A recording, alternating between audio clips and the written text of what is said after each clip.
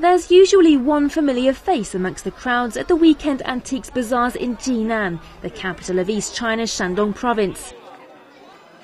It's the face of 70-year-old Yu Jizhou, a tinker whose life is repairing antique Zesha teapots.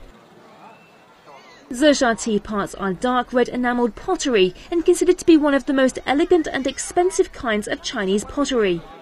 Yu Jizhou repairs the pottery using homemade tools.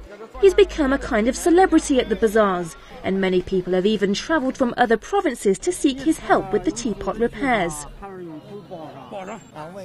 It's a traditional handicraft. I like it very much. Look at this teapot. It's so beautiful. After a little repair work, it will be even more exquisite than before. Repairing this kind of crockery was once an ancient profession in China. The broken teapots are joined together using tiny little clamps, which create a unique work of art.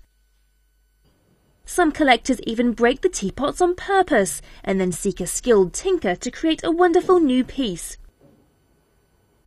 But mending such teapots requires time and patience. Yu said it can take more than 20 different processes to complete one teapot, and he can use as many as 100 different tools to complete the intricate processes. First of all, I have to glue the many pieces together using tape. Then I tap the seams with a bronze hammer to make the joints look natural. After that, I drill a hole and insert the clamps. Yu said that the most important step is making the clamps, which require up to 11 processes. I need to beat copper wire flat and then make shape of it using a knife. The size of the clamp differs according to the pots. Some can even be as small as 2 millimeters. They're usually made out of bronze, lead, or sometimes even silver or gold.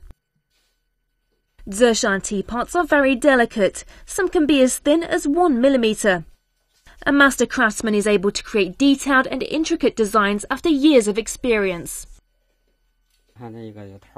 I can only drill up to this point. If I continue, the hole will be too big.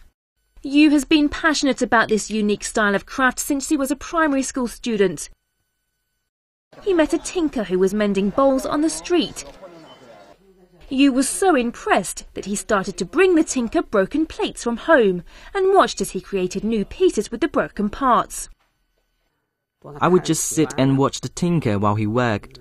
I was so engrossed with what he was doing that sometimes I would even miss lunch. Despite his passion for the art, Yu didn't start to work as a professional tinker until his retirement. Now I have so many pieces I'm working on. It takes so much time. Some customers are in a hurry, but I tell them they need to wait.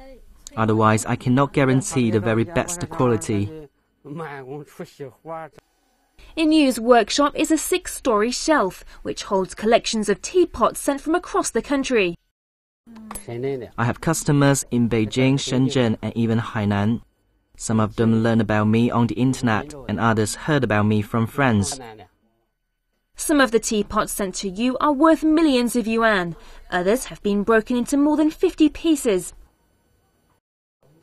Yu aims to repair around 100 pots each month, which earns him an income of about 5,000 yuan. Yu says more people are now learning to appreciate the value of the Zesha teapots.